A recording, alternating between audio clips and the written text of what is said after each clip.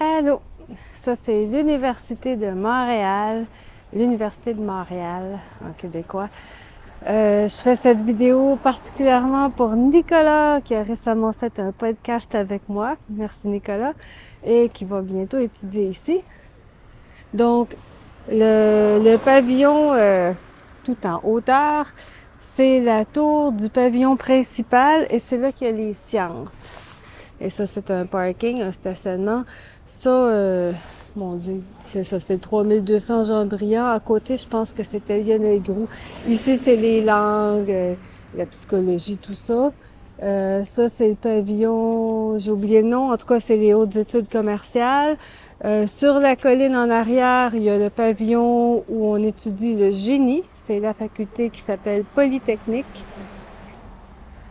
Et ici, HEC, c'est l'abréviation de Hautes études commerciales.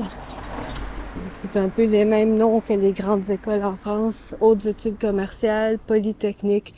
Et il y a les sciences pures, il y a les sciences humaines, les lettres. Et il y a beaucoup d'autres pavillons maintenant. Il y en a sur la rue Côte-des-Neiges, qui est un peu plus loin par là-bas, les pavillons nœuds.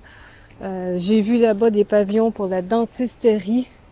Je sais que la faculté de médecine est là-dedans, si je me souviens bien, le pavillon principal.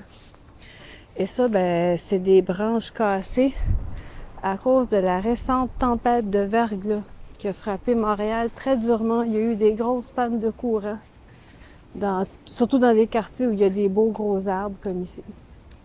C'est triste. Mais voilà. Donc, si jamais vous venez étudier à l'Université de Montréal, c'est ça.